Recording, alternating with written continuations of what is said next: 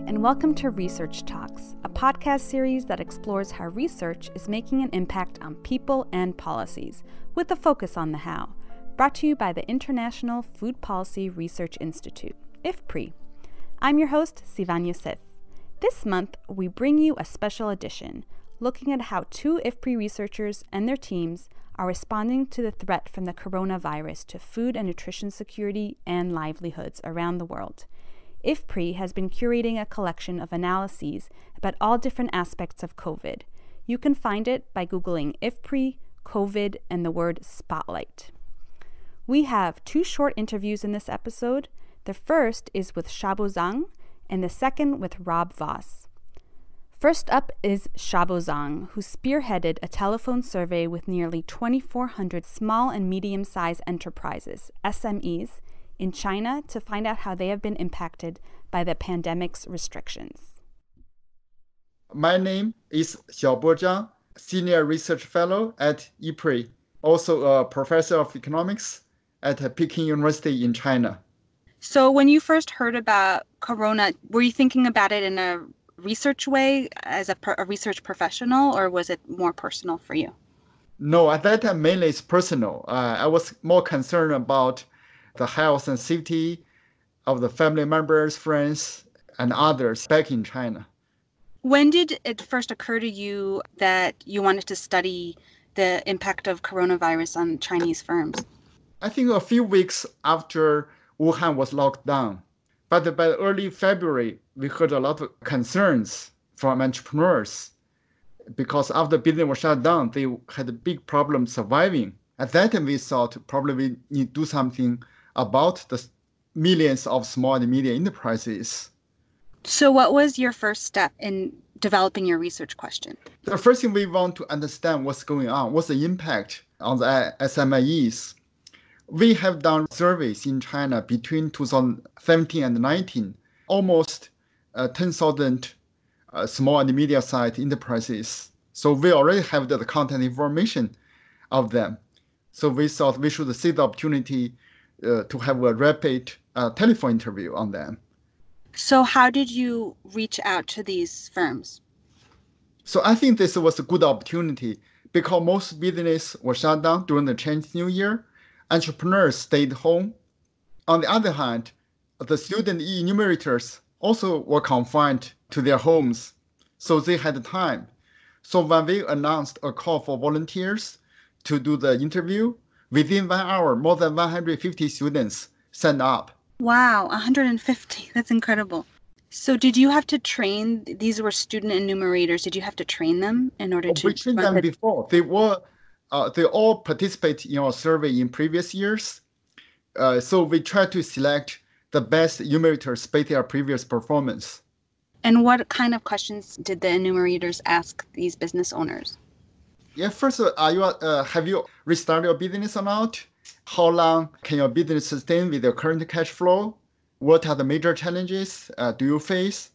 What kind of policies do you prefer? At that time, we give a list of government policies, something like that. Did the enumerators run into any challenges when they were doing the interviews?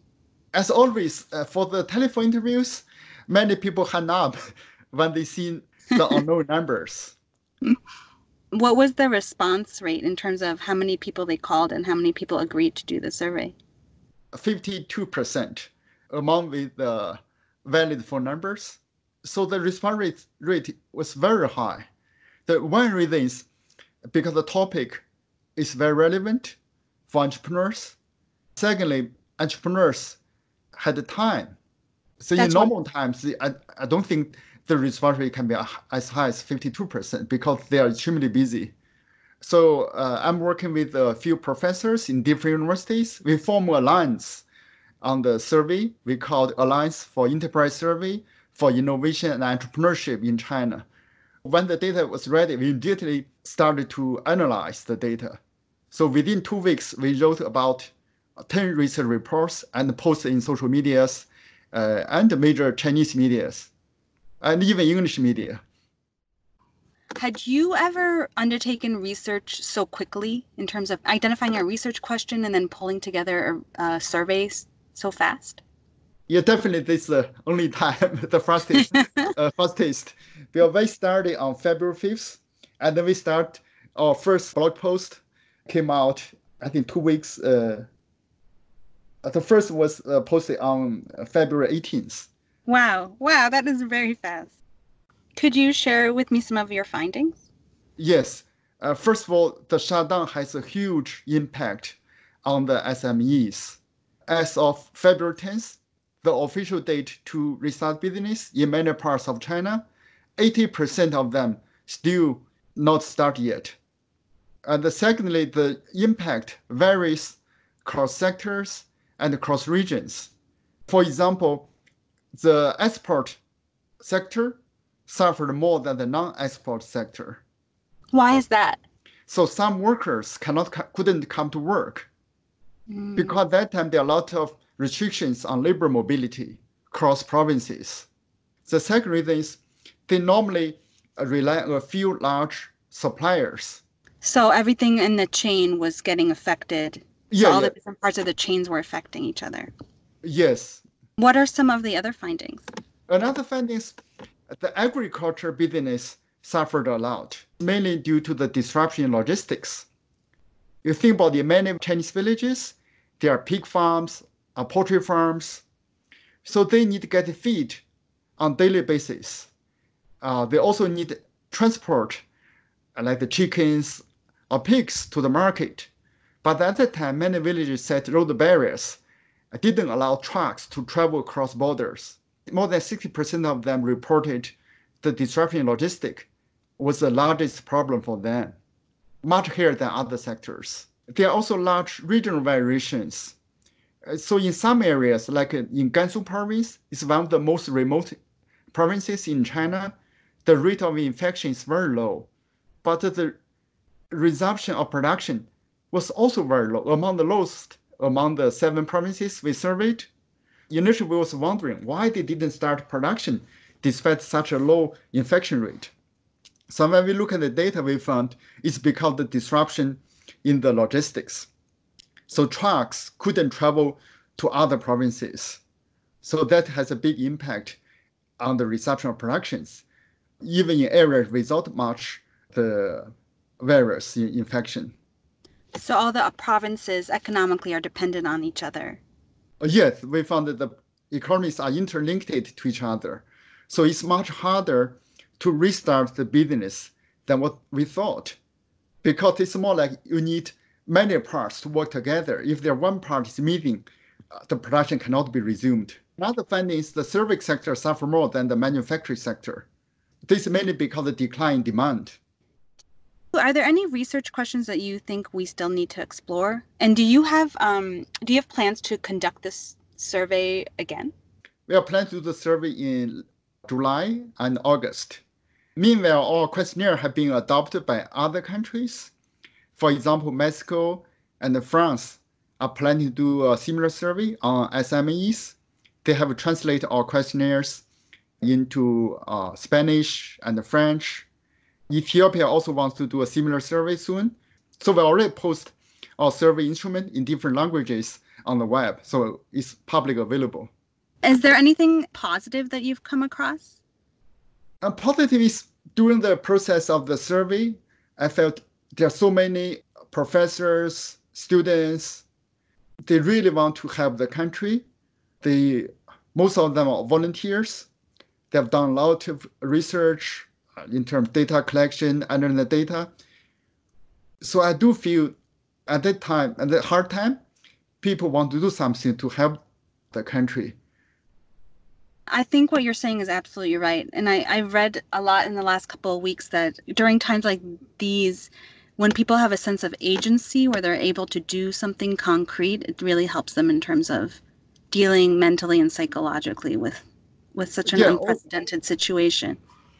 Yeah, also our enumerators told us they felt so proud they could contribute to something because they already stayed home for a few weeks, the college students. They really want to participate in the surveys.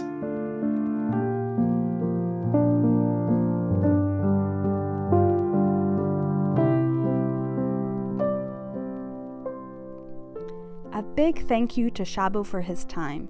You can look through his survey, which has been translated into several languages, on the IFPRI website.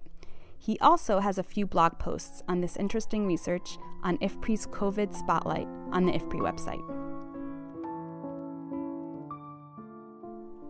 I was grateful to also be able to interview Rob Voss, who is IFPRI's director of the Markets, Trade, and Institutions Division, who, along with colleagues, did very fascinating work modeling the impact of COVID on global and regional food security.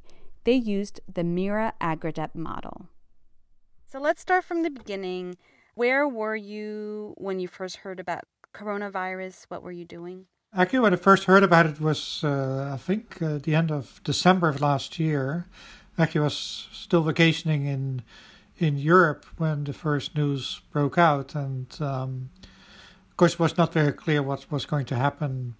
When it started spreading from China to Europe, then, the things that came to mind is what has happened in previous crises, whether this would not cause disruptions in food sectors, and particularly also could lead to food shortages and drive up prices.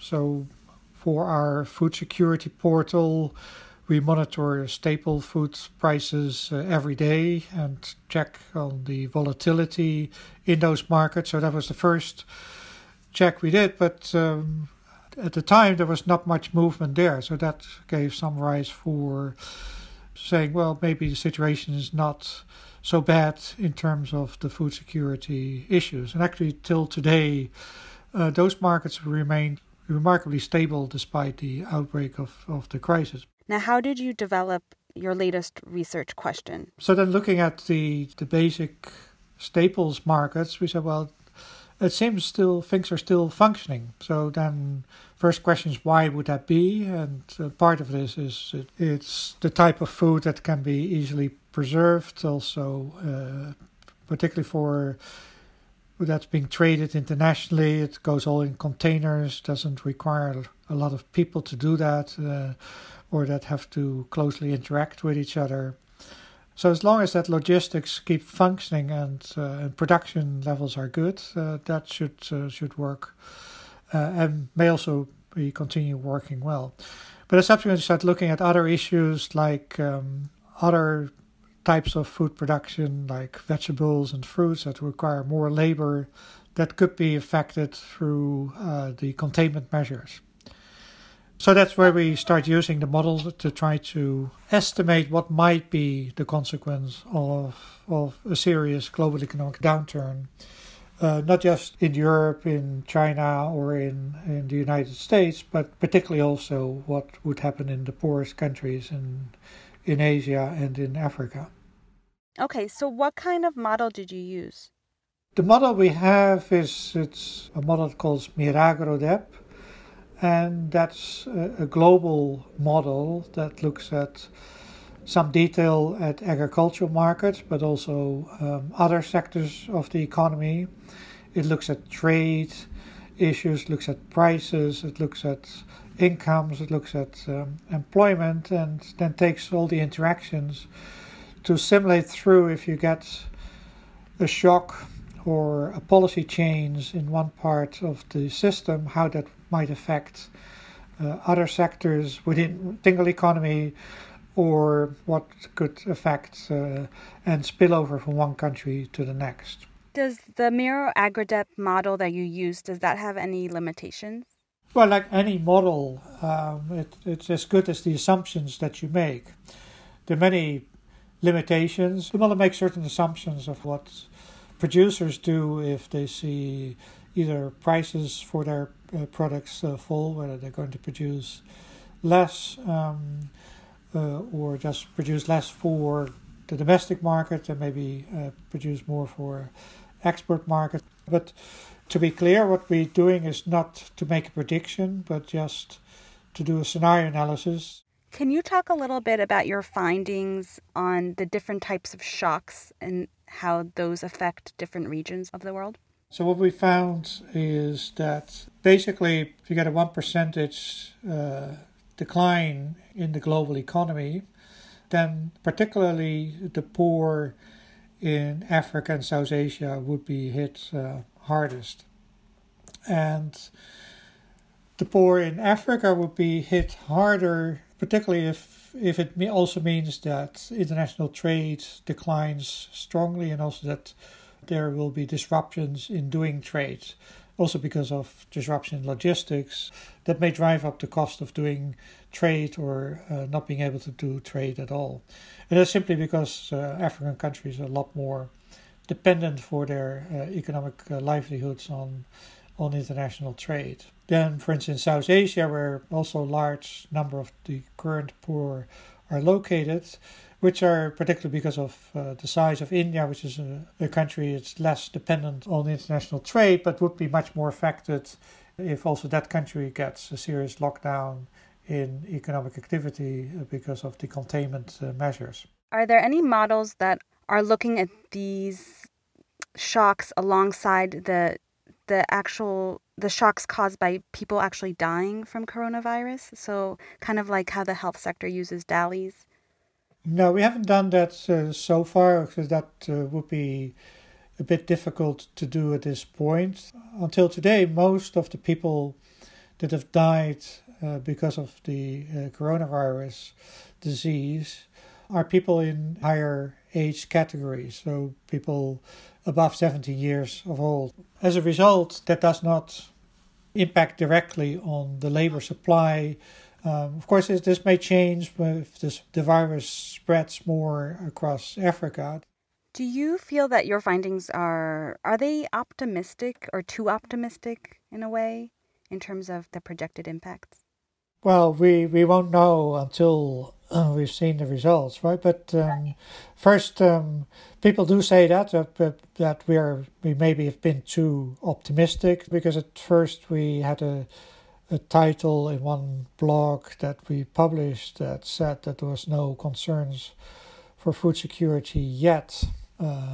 We hoped that people would read the underlined yet, because we didn't know yet what the impact was. We were mainly focused on the availability of food supplies, particularly of basic grains, and that the repercussion effects of a global downturn that would still take some time to take effect. Now, what we know now is probably the economic downturn might be much stronger than 1%. So you can imagine that if the global economy goes down by 2, 3, or 4%, that we get the multifold of the calculations we did. So the odds for now is that probably we could be heading towards a recession that is at least as strong as the global financial crisis of 2008 and 2009, when the global economy went down by 2.5%, more or less. So the thing we're also now warning for is that now, when it's even less logical to introduce trade restrictions, but in a market that's now relatively stable, such policies could function as a destabilizer to food markets. Have you come across anything inspiring, maybe in the research field, that is not all gloom and doom? I've seen an enormous amount of openness to share information. You see that now that a lot of researchers are teaming up rather than competing with each other in trying to find solutions, vaccines, medicine, and so on. And hopefully that can continue, since, well, this is a pandemic, so it means it's global, it's affecting all of us without discrimination. So the more we can do together, the better. Many thanks to Rob Voss for his time in sharing these findings. Rob and his colleagues have posted various blogs that explore this research in more detail. These posts can be found on the COVID Spotlight on the IFPRI website, which can be reached by Googling IFPRI, COVID, and Spotlight. I hope that you and your family are coping as best you can during this time. Don't forget to subscribe to our podcasts so you don't miss a single episode of Research Talks from IFPRI. Till next time.